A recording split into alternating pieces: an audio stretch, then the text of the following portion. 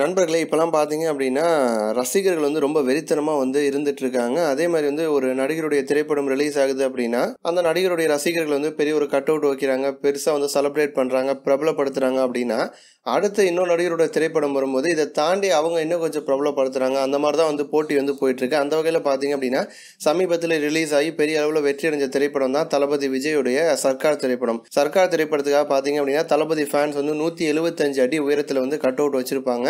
இது நாள் வரைக்கும் பார்த்தீங்க அப்படின்னா அந்த அவ்வளோ ஒரு ஹைட்டில் வந்து எந்த ஒரு நடிகருக்கும் கட் அவுட் வச்சது கிடையாது. முதன் முறையாக வந்து தளபதிக்கு வந்து அந்த மாதிரி வச்சிருப்பாங்க.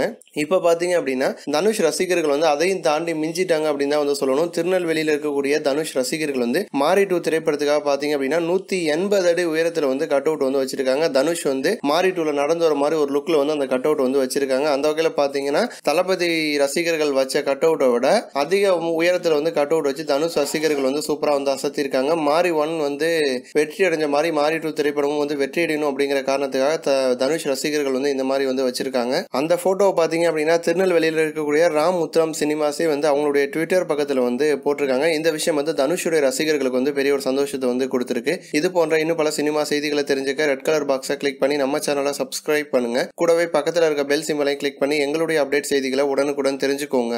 நன்றி.